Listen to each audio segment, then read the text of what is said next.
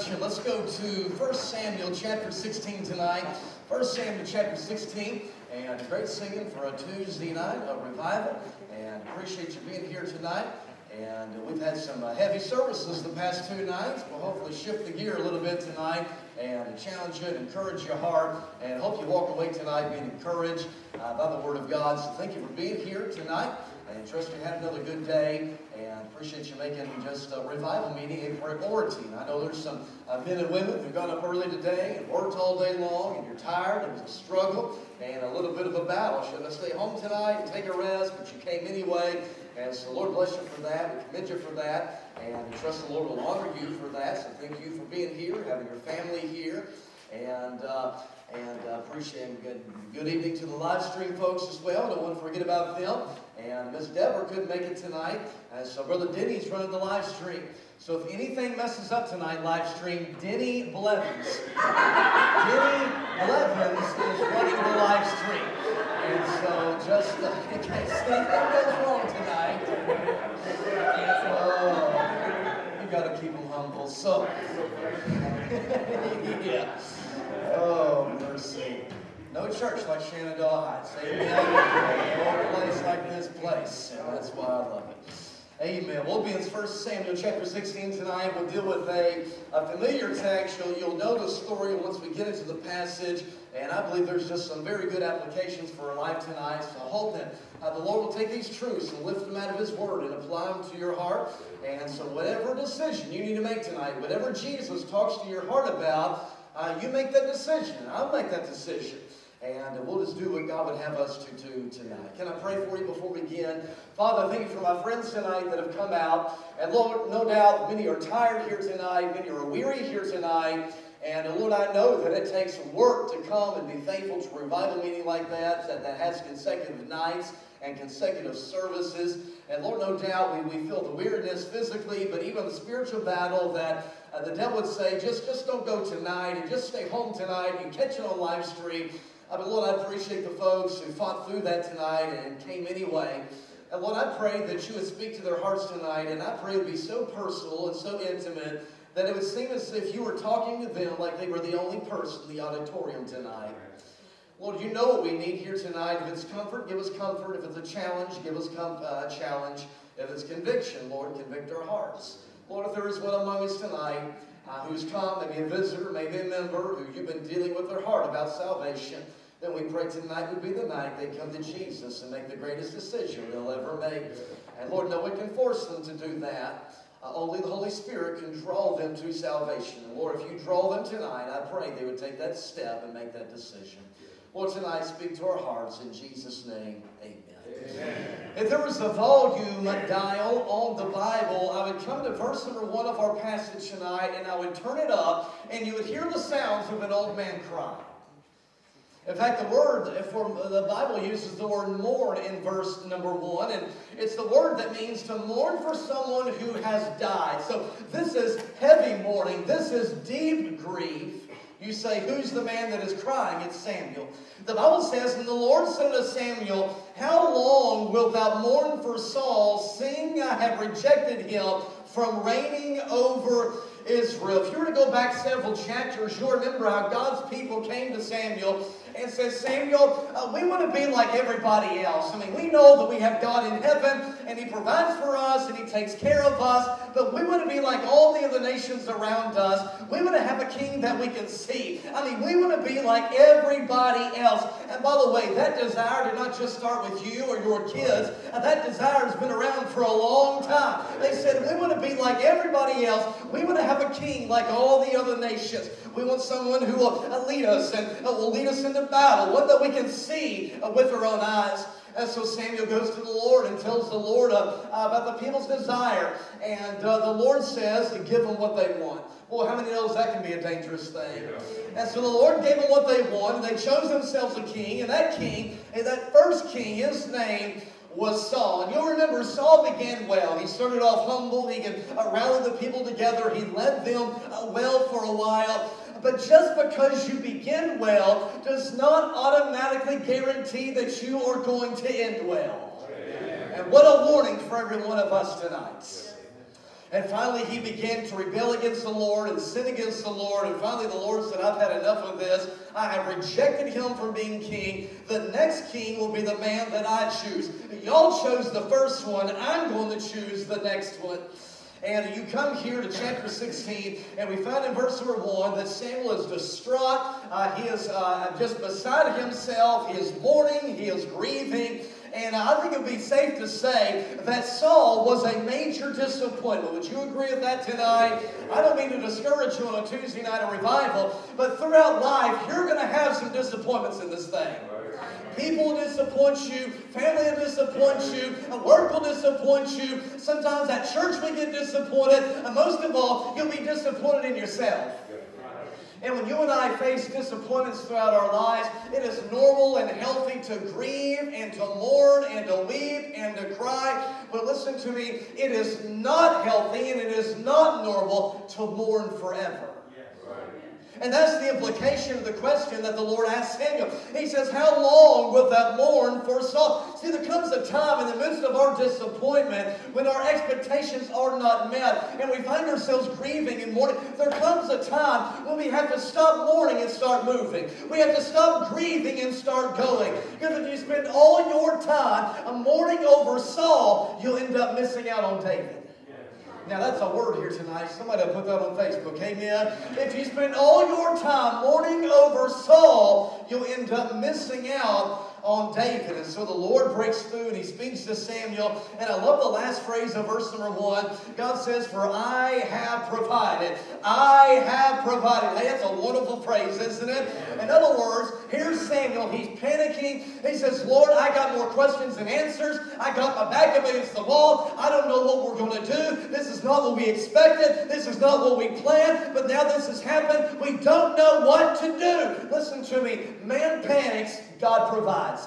Man panics, God provides. You may want to write that in your margin because you may need that next week. You may need that next month. You may need that next year in your life. Man panics, God provides. He says, for I have provided me a king among his sons. He says, Samuel, dry your tears up, blow your nose. I want you to grab the horn and fill it up with oil. And I want you to go down to Bethlehem. I've already provided me a king among Jesse's sons. Hey, listen to me. God already had somebody in the shadows. God already had somebody waiting in the wings. Now, that young man didn't know what was going on. He was about to find out. But God had a plan over all this. And so Samuel packs his bags and he grabs the horn of oil and he says, yes, Lord, I'll do that. But in verse number 2, he begins to panic again and he says, how can I go? If Saul hear it, he will kill me. Isn't it amazing? Oftentimes, and God tells us to do something and we say, yes, sir, Lord. And after we say yes, we start thinking about it. Well, what about this? And what if? And what if? And what if? And all of a sudden we start getting cold feet. Well, the Lord is so good, he intervenes and he says, well, take a heifer with you. And if anybody stops you, just tell them you're headed to the sacrifice. And so he takes the heifer and finally gets down to Bethlehem. And in verse number 5, he gets there. There's even fear going on there. And they said, come us out peaceably. And he says, I am come to sacrifice to the Lord. And he finally arrives at Jesse's house. And he calls Jesse to call his boys in to the sacrifice there. Now, I don't know if Samuel let Jesse in on why he was there or what was going on. But nonetheless, Jesse called the older 7 boys into the house. And finally, the older boy walks in, and the oldest boy, in verse number 6, his name was Eliab. And the Bible says that it came to pass when they were come that he looked on Eliab and said, surely the Lord's anointed is before him. The oldest son walks in, and Samuel lays his eyes on him, and he says, surely this is the next king of Israel. I mean, he looks like a king, he sounds like a king, he carries himself like a king. Surely this is the next king. But the Lord says, no, this is not him. I believe when he said that, I think that Samuel's jaw dropped and he turned to the Lord and he said, Lord, are we looking at the same young man here? I mean, this guy looks like a king. And I mean, surely this is the next king. But the Lord said, no, this is not him. And then he goes on and gives us some commentary in verse number 7. The Bible says, "But the Lord said to Samuel, Look not on his countenance or the height of his stature, because I have refused him. For the Lord seeth not as man seeth. For man looketh on the outward appearance, but the Lord looketh on the heart." The Lord says to Samuel, "Samuel, I don't look at people the way that you look people. When you look at people, you see the exterior, you see the appearance, you see the outward, you see the outside. But when I look at a person, I look past all that. I look past the exterior, past their appearance, and I look into the integrity and the character of their hearts." Right. And apparently there were some things going on inside of Eliab that caused the Lord to pass over him. He said, "Pass." Well, the second son comes in. Verse number 8, "Then Jesse called Abinadab and made him pass before Samuel." Same thing again. "This young man looks like a king. He acts like a king. Surely this is the next king of Israel." But the Lord said, "Pass." That's not him. They go to the third son in verse number 9. "Then Jesse made Shammah to pass by, and he said, Neither has the Lord chosen this." Same thing again, same song, same verse. "Surely this is him." But the Lord says, "No, that is not him. Pass, that's not the one." They go through this several more times until all 7 sons pass before Samuel, and each time it is no, no, no, no. They get down to the end, and I can see that Samuel is just exasperated. And he says, "Jesse, for crying out loud, do you have any more sons here?" He says, "Well, I got one more." Yeah. But he's the youngest. Yeah. And he's out back taking care of the sheep. Now just think a moment. If Jesse knew why Samuel was there, then he would have called in the sons that he thought was the most likely candidates to be the next king of Israel. In other words, by what he did there, he was saying, "Samuel, if you're looking for the next king of Israel, it's going to be one of these 7 that I have right here. I got one out back, but I promise you, he's the least likely candidate. If you're looking for the next king, it's going to be one of these 7 that I passed before you. It's got to be one of these 7. But may I say this tonight? God's choices are surprising. He says, "Well, I got one boy out back, but he's the youngest and he's keeping the sheep." Samuel says, "Call him in here." Somebody goes out back and hollers and says, "David, come on in the house. They want you in here." And David, what most commentators and scholars believe was 14 years old at this point, walks into the house, has no clue what's going on, no doubt smells like sheep, he's been outside all day long, and he walks into the house. And he's about to receive the shock of his life, and the family's about to receive the shock of their life. And when he walks in and Samuel lays his eyes on him, the Lord whispers and said, "That is him. That is the next king." And I think at that moment he had the very same conversation he had with the first son. He turned to the Lord and said, "Lord, are we looking at the same one?" And the Lord said, "Yes, that is him. Anoint him to be the next king." And I can see the old man hobbles across the room, and he takes that horn of oil, and he begins to pour it on David's head. And it runs down his face, and it runs down the back of his neck. And I believe he leaned in real close, and he whispered in his ear, and he said, "David, you're going to be the next king of Israel." Listen to me, God's choices are surprising. It's surprising at who God chooses to use and at who God does not choose to use. Well, we see this all the time in youth ministry, at youth camps and Christian schools and church and youth groups. You look at a young person, and here's a young person who is sharp, they carry themselves well, they have a good personality, they have natural leadership abilities, they can stand up, they have good speaking skills, and we look at that young person and we say, "My soul, that young person is going to do great things for God." You may be surprised. But you look at another young person that is backwards and introverted, can't carry on a conversation, can't look you in the eye, he can't tell jokes, he doesn't even get jokes. The kid is just struggling through life, and we say that young person will never do anything for God. You may be surprised. Because God's choices are surprising. 20 years from now, can I say to the young people of this church, 20 years from now, you'll look back and you'll be surprised at who God used and who God did not use. You say, "What was it?" Apparently, and the Bible says he was a good-looking young person. The Bible says that. But apparently there was nothing in and of David, according to his own family, that would have led them to believe that he would be king material. But apparently, God saw some things that nobody else saw. And I believe there are some clues, some subtle clues and some not so subtle clues in this passage and surrounding this passage that reveal to you and I tonight some characteristics and qualities in David's life. And I believe it was those qualities that attracted God to him and led God to look down out of heaven and to say, I can use somebody like that. Tonight I'm going to preach and I praise an encouraging message entitled, The Kind of People God Uses. The kind of people God uses. You say, Brother Taylor, in 2020, when God looks down from heaven and He's looking for people that He can use, He's not looking for perfect people. Can I get a witness right there?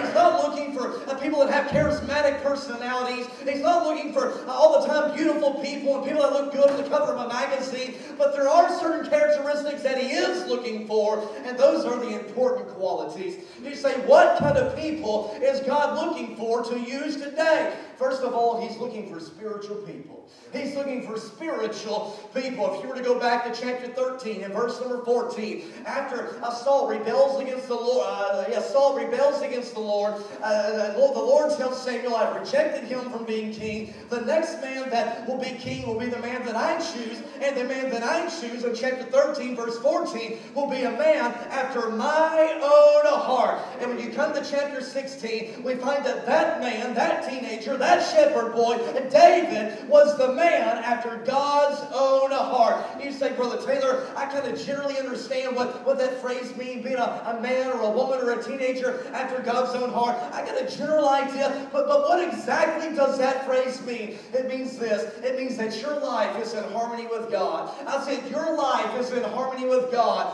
When God says go, you go.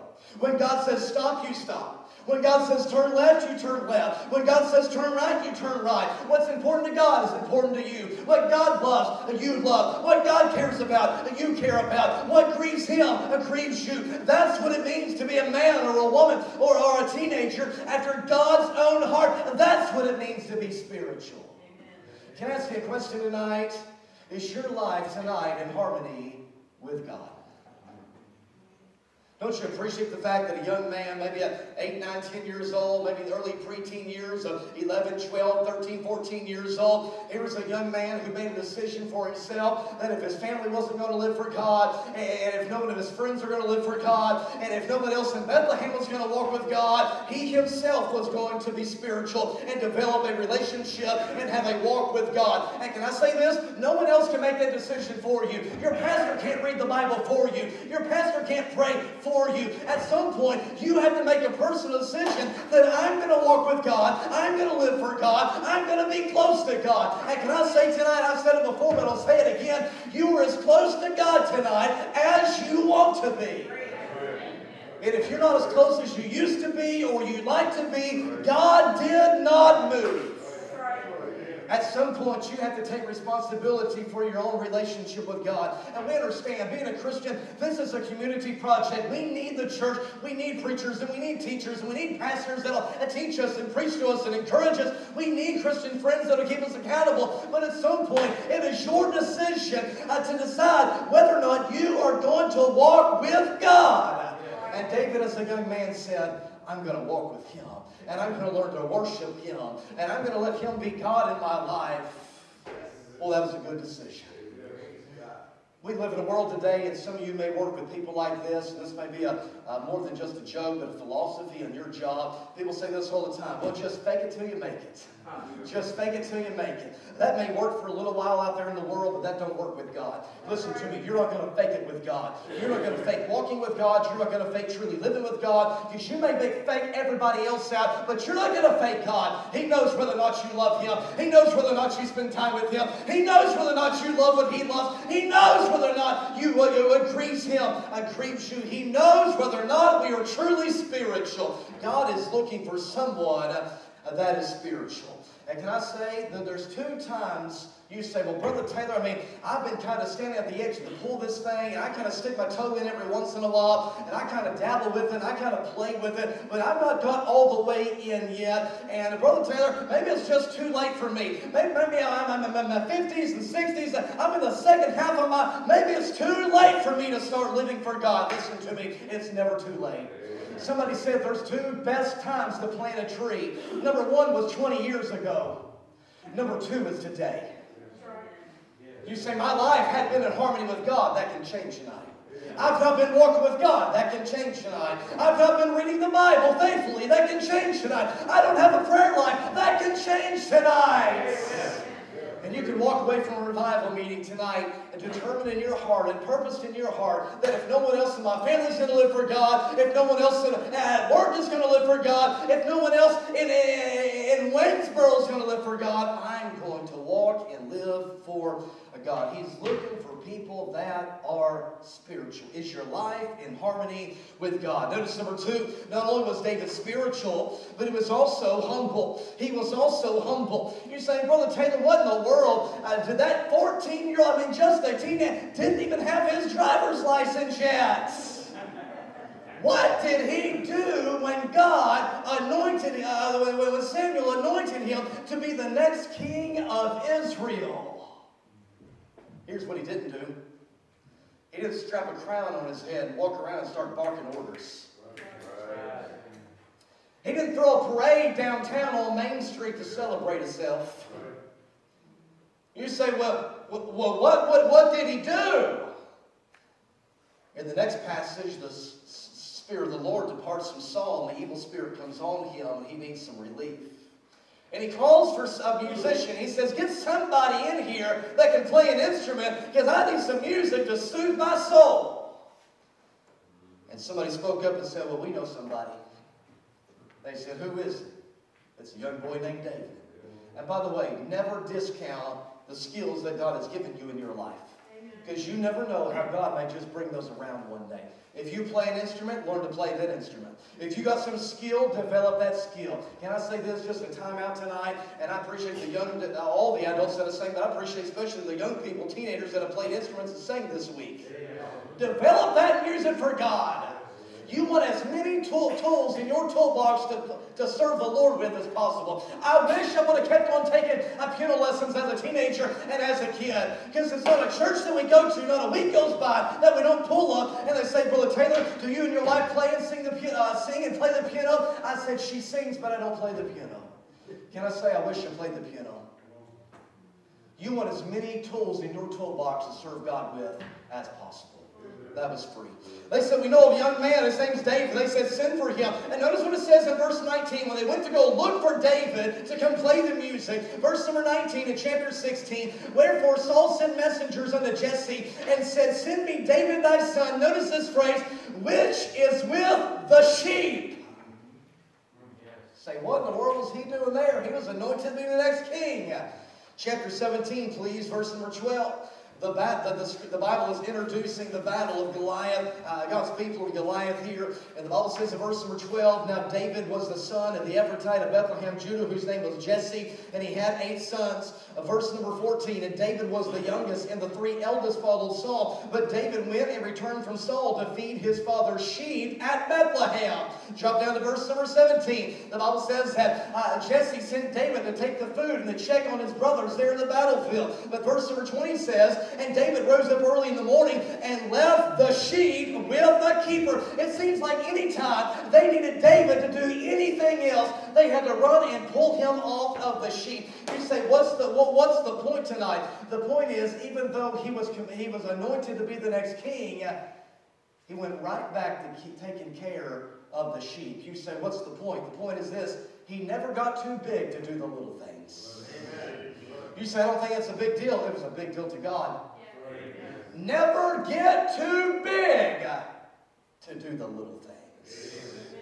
I love the stories of the late 1800s. D.L. Moody had his Bible conference over in Northfield, Massachusetts, and he invited the English pastors over from England to attend the conference, and they came over, and after the service was over, they retired to dormitory-style housing there, and as those English pastors went to bed, they all left their shoes out in front of the doors of their room. And over in England, and during that day, it was customary to leave your shoes out in the hallway for the hall servants to clean at night.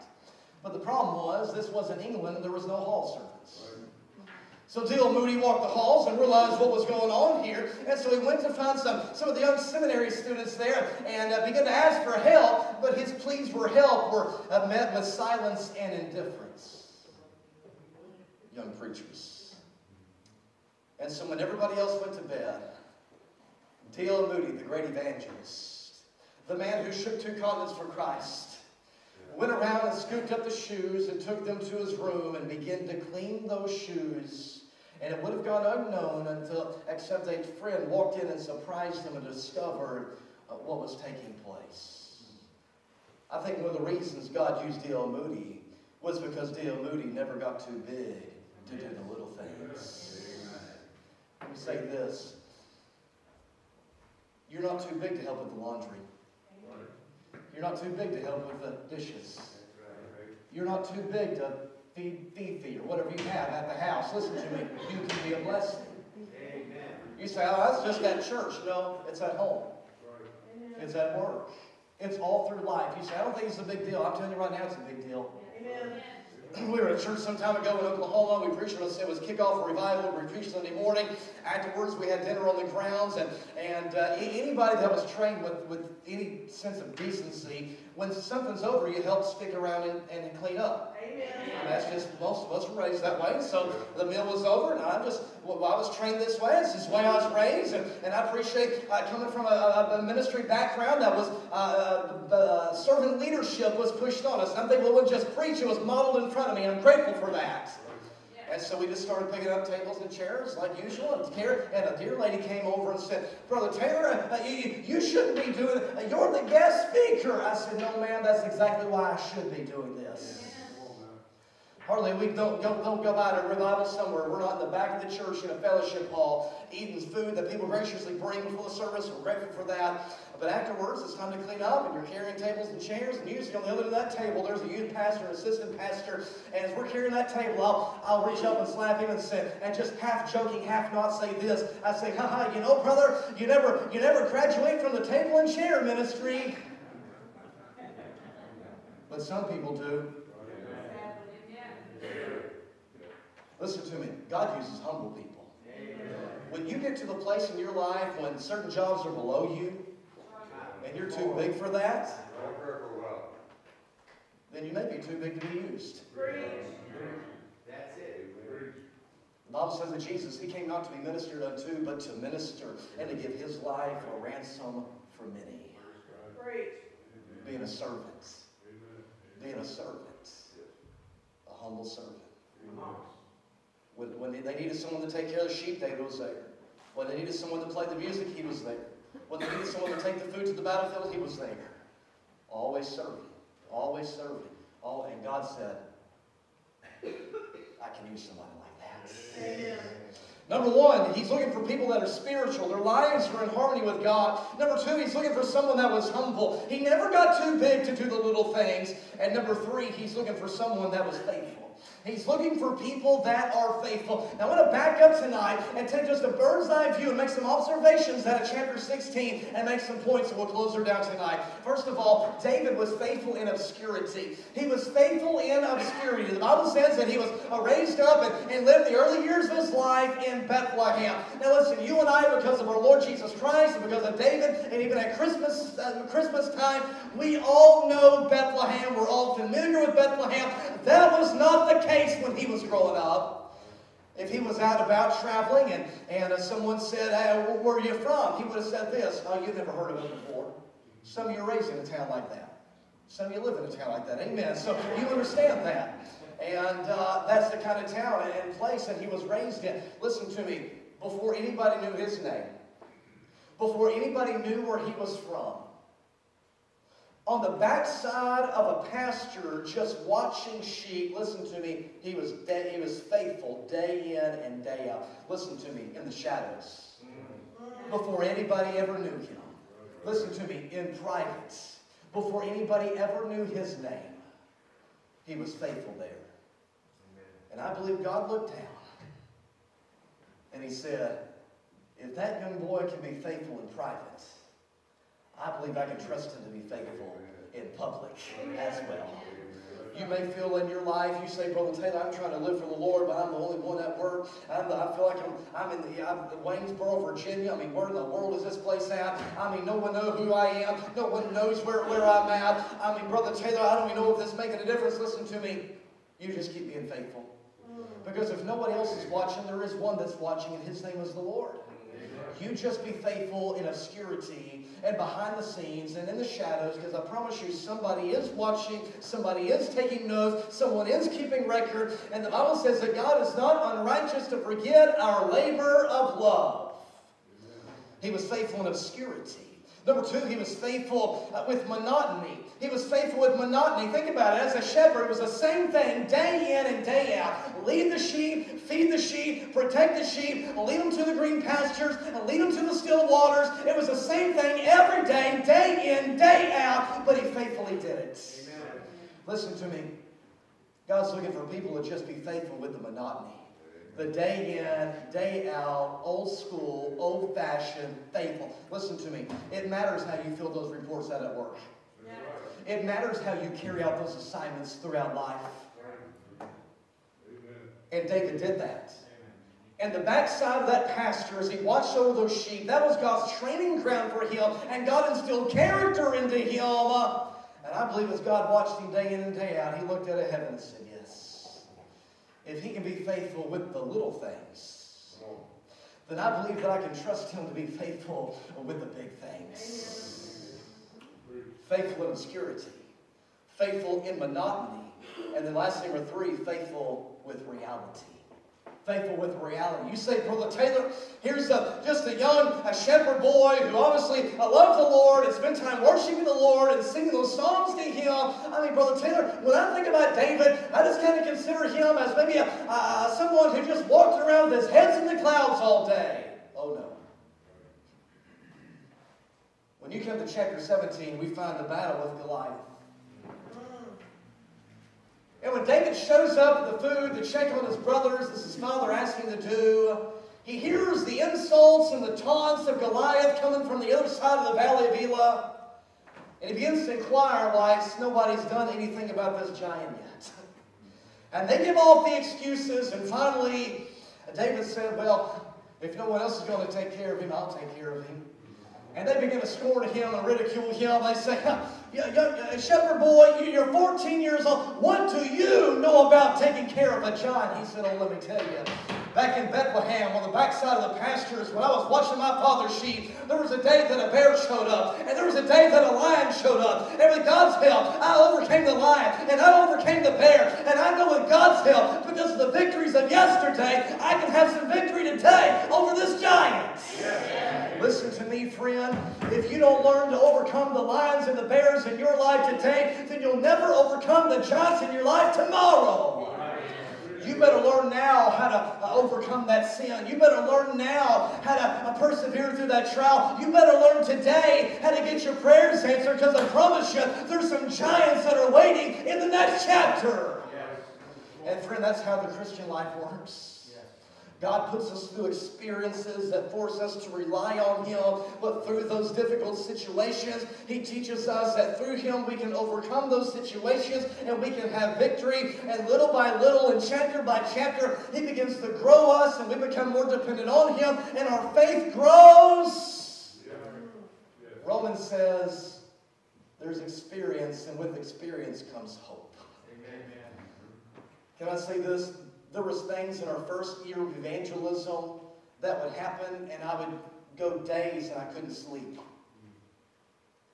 But now in year 6, the things that kept me up in year 1, they don't bother me no more in year 6. Why? Not because of me. God had to drive me through some experiences, kicking and screaming. I learned the hard way. But little by little, God brings you through circumstances of life, and He proves His faithfulness, and He prepares us for the next chapter. Tonight, I'm here to tell you, when God looks down on Waynesboro, Virginia, and He's looking for somebody that He can use, listen to me, He's going to have a hard time using someone who's not spiritual. He's going to have a hard time using someone who's not humble.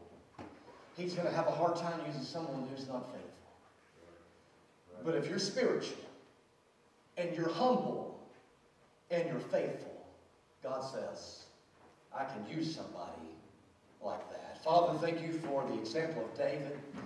Lord, the Bible says these things are written aforetime for our learning. And Lord, there are some truths here tonight that we need to learn and apply and internalize and live out in our lives. Lord, I believe it's the heart of everyone here tonight. We want our lives to be used. But Lord, our lives have to be usable. If you're here tonight and say, Brother Taylor, at one time my life was in harmony with God. But I feel that maybe through the course of this year, some circumstances that I've gone through, I feel like I've gotten out of harmony with God. And I'm not as close to Him as I used to. But tonight, that's going to change. Pray for me. If that's you, would you raise your hand tonight? Brother Taylor, I want to be spiritual. Brother Taylor, I can sense, listen to me, we all do this. It all happens. It happens to all of us. You say, Brother Taylor, I feel the pride creeping into my heart. And instead of running to needs, I find myself passing by needs. Brother Taylor, would you pray that God would keep me humble? If that's you now, would you raise your hand? Brother Taylor, I never want to get too big to do the little things. I want God to keep me humble. And he says, Brother Taylor, sometimes I get discouraged. I try to be faithful, but I get discouraged. Brother Taylor, pray for me that day in, day out, in obscurity if no one else knows about it. I want to be faithful in the private places. I want to be faithful with the little things. Brother Taylor, I just want to be faithful because I know that God is watching. If that's you, would you raise your hand? I just want to be faithful. Father, thank you for these friends that have gathered here tonight. Thank you again for your word. Help us to respond to what you've dealt with us tonight. In Jesus' name, amen. Let's go ahead and stand on our feet tonight.